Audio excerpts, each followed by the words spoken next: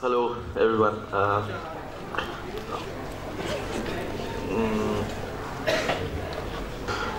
What I would do today is I'll take you through this little journey which I had and why I decided to become a photographer and why I chose to sort of do what I'm doing.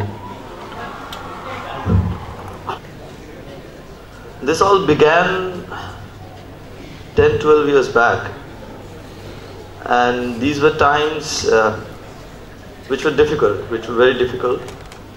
Why they were difficult and what they were is another talk for some other day. But I remember quite well that all of a sudden it became like a mad obsession, you know, photography and living with photographs, looking at photographs. And suddenly I realized after a couple of years that it was only photography that I was doing. There was nothing else. I was shifting colleges, I was shifting cities, different houses, trying to settle down with life because it was very chaotic. It was important to calm down. And when people used to ask me that, what do you do? I had no answer because I was doing nothing. So photography at some level gave some sort of meaning, you know, some sort of sense to everything and to this nothingness. So I started saying that I'm a photographer and people started believing. I could enter spaces which I would otherwise wouldn't have entered. And back in those days it was very difficult to really do what you wanted to do, because in order to be a photographer you had to be a photojournalist, a commercial photographer, do weddings, or there were different various kinds of things that other people were doing, and I found them very boring, and that's not what I wanted to do. There were trouble in the family that what this guy is going to do. But they were happy that I was doing something. We had to travel from one city to the other in order to see a proper show because the city never had these things. So I remember that there was this suffocation. It was very lonely to be a photographer. You couldn't make people understand what you are doing. And photography is such a medium where it only interests photographers, and that was another concern, that what am I going to talk about as a photographer in a TED talk, because the normal people, they don't really care about photography, which is absolutely fine, but this is how it is. And that was one point in time when I was looking at work, because internet had just come. Not like this generation when they had internet from class 5, 6. We had internet at a sort of time when we were giving class 10, 11, 12 or something like that. So we were exposed to different kinds of photography. So I knew that, you know, I mean, I'm not getting anywhere. Like 4 or 5 months of hard work is not getting us anywhere. Trial and error, you do this for some time and then you do something else. And then I saw Antoine Diagata's work, French photographer who sort of changed my whole idea of photography. Just before that, I really loved Saurabh Hura's work from India, the only photographer I looked up to back then, and I still do now. And I always thought that, you know, like, how are they doing it, etc. So I went for this workshop in Angkor called Angkor Photo Festival. And I did this workshop with Antoine. It was very intense. And I remember shooting like mad, you know. Whatever I had kept within me for so long, like this last 2-3 years of frustration. This was the work which I had done in Cambodia called Khmer Din, and it was around 4-5 days of shooting, but what came as a byproduct of this mad shooting was I could do what I was looking forward to, you know. I remember when Antoine was giving this feedback sessions at the end of these workshops, he would speak to me after he had spoken to everyone. And on the last day, when he was talking to everyone else, I was just crying, you know. So photography, then I realized, was just not a career or a passion or a hobby. It was like life and death. And only few photographers can understand this. It's very difficult otherwise. Then this beautiful photographer who was there, I mean, she helped me make a book. And I knew that I had to do something with the work. And so I tried and I made a book with this. Just made 200 little copies. It had this huge poster inside it, folded. There was this envelope with a little bit of prints inside. There was a text sheet. And I was very excited about it. I didn't wait for a publisher to look at this work, or I was not waiting for anyone else. It felt like doing something, and I did it. And back in those days, it was not as easy to do a self-published book, or either in terms of designing it or in terms of taking it out to people, etc., etc. So those were exciting times, and I mean, my journey into the world of photography as it started, it had a lot to do with and that was one point in time when I was completely obsessed with the Japanese Provoke generation photographers like Daido Moriyama, Kizo Kitajima. There's an army of photographers. And I kept on thinking that, you know, like, I want to make works like this. And after I finished this work, I got very bored again. So, and this is what has happened to me all the time, that I do something with a lot of obsession, and then that obsession is lifted, and then I want to do something else.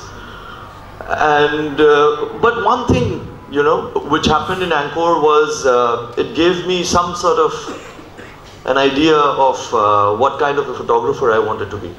You know, what kind of work I wanted to engage with, what kind of people I wanted to work with.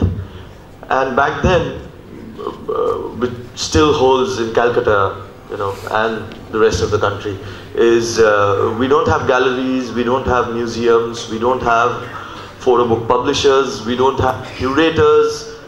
There's no secondary market, there's nothing as far as photography is concerned. And I'll go back to the same thing, that you have to either be a photojournalist or a commercial photographer or a fashion photographer and things like that. So it was difficult for us. But as I said, that more than a career, more than anything else, my only reason to come to photography was because I wanted to do this, and I wanted to spend my whole life in photography, is what I thought back then. I don't know what I am going to think maybe tomorrow or the day after. But yeah, so after Angkor, after meeting all these great photographers I wanted to meet, a lot of these things changed. And I figure that everybody is on the same journey. Everybody has similar kind of problems. So this was the book. Came in this little slipcase sort of cover with a text sheet and other things. So I know it's not a great book. I know where this book is wrong, etc. But this is very special. Maybe You know, I'll do something with it after many years, maybe after 10 years or something. But I made a lot of mistakes, and like photography, like doing your own shows, using public space, everything. This book also taught me how to make a book. So our whole, like my entire generation, like the generation I belong to, all of us have learned through this trial and error, because we never had colleges, we never had schools, we never had people to tell us that what is good, what is bad, what you should do, what you should not do. So for us it was more of searching for something all along. And that's the reason that many of us, all our works are different, and we still are people who probably are not so obsessed with the arrival, which I keep on telling people, that photography in general is, for me, is more about the journey. When someone is too obsessed with the arrival, then there's nothing from the journey that you can extract. And whatever there is what you have. So after Angkor, after Kameddin,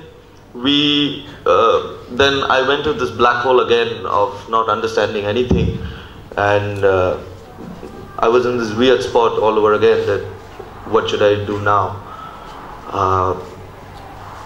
After that I had tuberculosis, I remember, and I was in the hospital, and somehow there was this gallery in Delhi where I had an exhibition, and I had met this ambassador from Poland who was there, and she really liked the kind of work I was doing. So she told me back then that, you know, are you interested to go to Poland for this little artist residency that they're doing? So I said yes, but why I'm bringing up the hospital and all that is that I was lying in my hospital bed, and this woman had sent me, it's very kind of her to send me this music, like DVDs of Thomas Stanko, and I was listening to it, and it did something to me. So, I mean, inspired by Kieślowski and his seminal work, Three Colors Trilogy, and some stories that I heard from people from my generation, my friends, etc., who grew up listening to Soviet era short stories.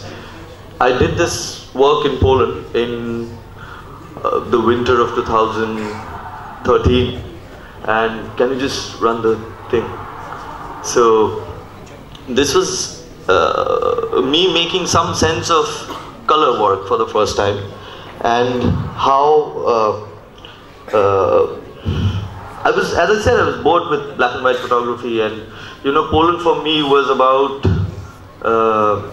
the solidarity movement, and how the communist regime was thrown over by a very legitimate people's movement. And this is something which was also happening here, just happened here, like the so-called leftist forces in Bengal were thrown out after a long time.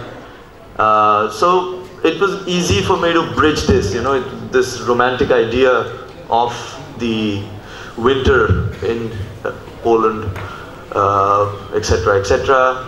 And we, in Calcutta, we were a byproduct of the generation who had just seen Nondigram Shingur happening, the communist government, the so-called communist government here killing people in Nondigram. And whatever happened after that, we have all witnessed that. So my idea was to look at the color red and how it changed, you know, from the symbol of the solidarity movement, etc., to what it is now, because capitalism has taken over in Poland, this, that, the other.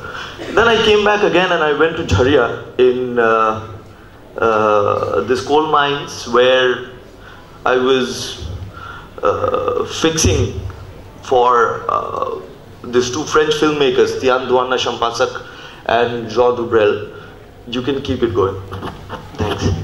So Tian and Jean were making this film in Jharia on the fire, there was an underground fire which was burning since a very, very long time.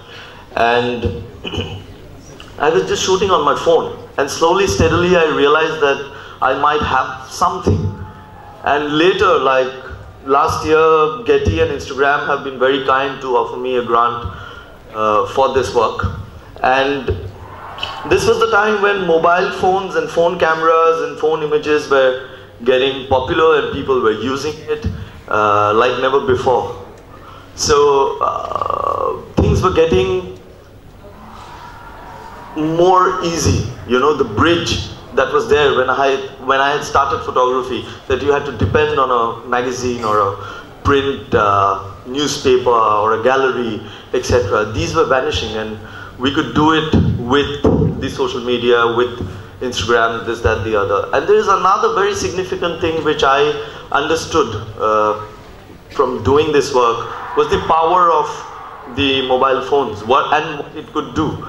If you take into consideration the entire history of photography, the conceptual photography or the post-photography that we talk about is completely dependent on the idea that we are just making old images and we can't make new images.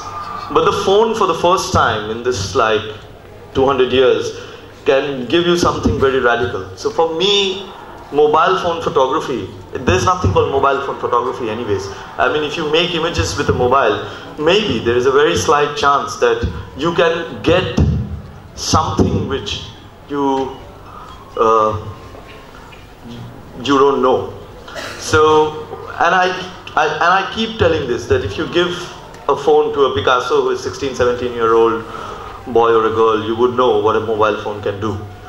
So, all of us know, like, about the work in Jharia. There is so much to talk about. I mean, you know, like 2-3 minutes is such a little time to talk about, but yeah, it's very surreal. I mean, there's an underground fire which has been burning in Jharia for a very, very long time, and nobody has been able to stop it, and nobody wants to stop it also, because all institutions, agencies, the government, everyone has failed, you know, from the Maharaja who was controlling the fire.